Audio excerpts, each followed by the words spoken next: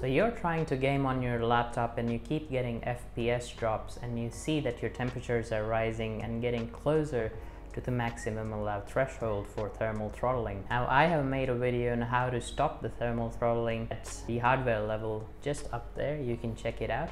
But this is how to do it with your fan curve and fan control on a laptop. So let's get started. So first up, if you have a relatively new laptop, check the top row of your keyboard. You should see a fan icon or some sort of a cooling icon, which should help you control the fans like turbo mode, silent mode, and standard mode. To do that, you just press the FN key plus the fan key and you should see the pop-up. If you don't see those pop-ups, that means your PC does not have correctly installed software from the manufacturer, or if you reinstalled Windows at any stage. To address that issue, you need to go to your manufacturer's website. So in my case, I'll go to Acer and check if there is a software that can control fan and fan curves in general. Now, what if you don't have that fan control key, or what if you don't have a relatively newer laptop?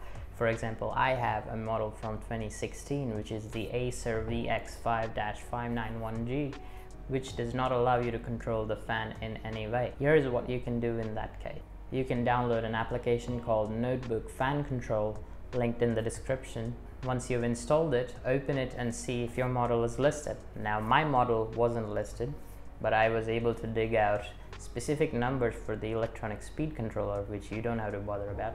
And I've created a file. So if you have the exact same model or any model in the same series, say Acer VX5-XXX, then you can use the same file and it should technically work. But if it's a different model, try to use a similar model or similar manufacturer, and that should let you control the fans if required. Now, the file that I talk about, I've linked in the description as well. Just download it and place it in the folder as shown.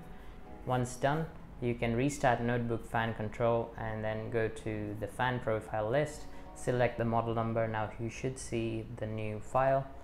Select it, and in my case, I can only do auto or 100%, which is turbo mode.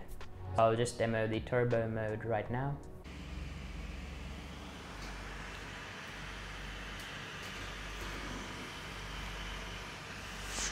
You can see it does sound like a jet engine, but it does the job. It keeps the laptop cool if you're doing something really intensive like editing video or doing any sort of rendering task, or you're playing games, anything that puts CPU and GPU under maximum load at the same time. Now, that's just for my model. Your model might have fine-tune adjustment available by the percentage. So there's that. And you can see mine is moving some air right now. You can see this paper just flying off the back. And while working with this application, if you encounter an error or weird behavior with your system, you can just restart your system to get it back to default settings, and then go back to Notebook Fan Control and try a different profile. See what works for you. Anyway, thanks again for watching. Drop a thumbs up, it really does help out, and I'll see you guys in the next one. Cheers.